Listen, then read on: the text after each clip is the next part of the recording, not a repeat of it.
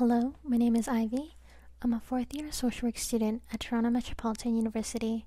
I'm currently completing my placement with the Organization for a Safer Space. Today, I will be talking about stress.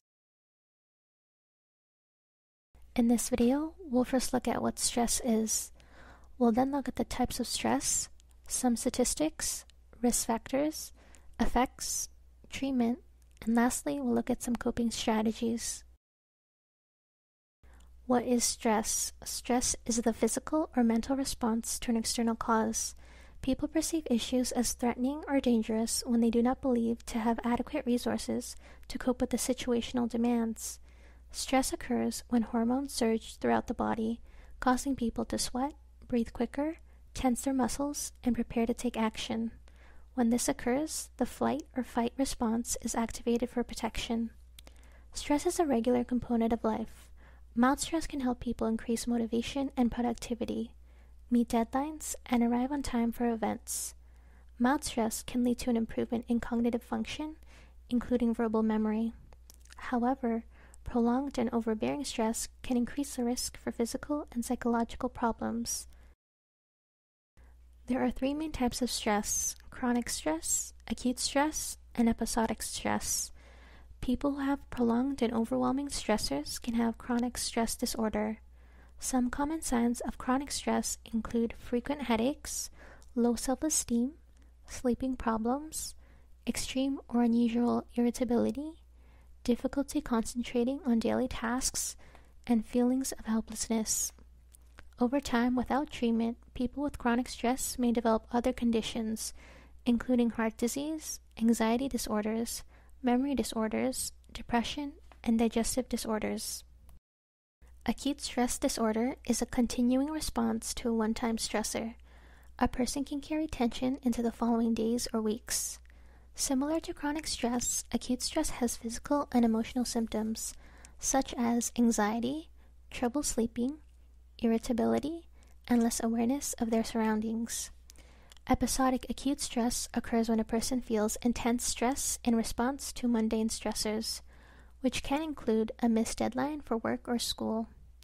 Some common signs of episodic acute stress disorder are irritability, rapid heartbeat, panic attack, heartburn, and gastrointestinal issues, as well as muscle pain.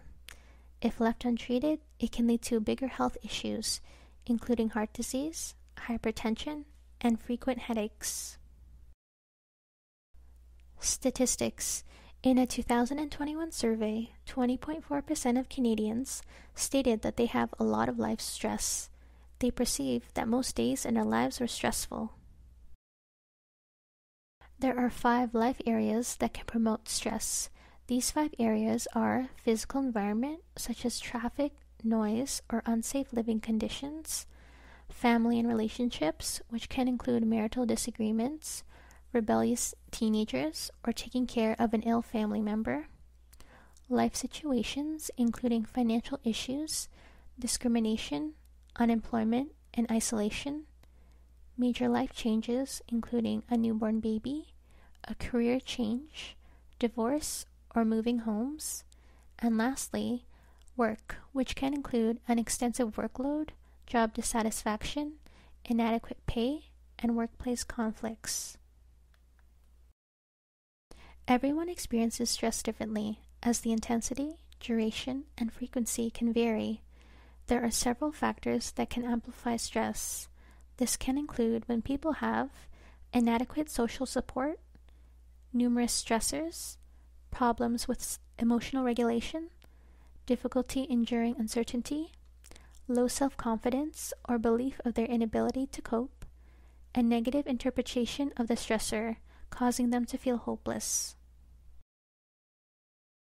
Effects. Long-term stress can lead to numerous neuropsychiatric illnesses, such as depression, anxiety, phobias, panic, adjustment disorder, and post-traumatic stress disorder.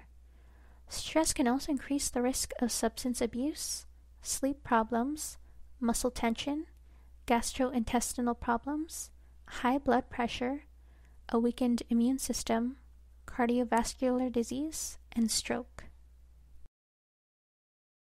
Treatment.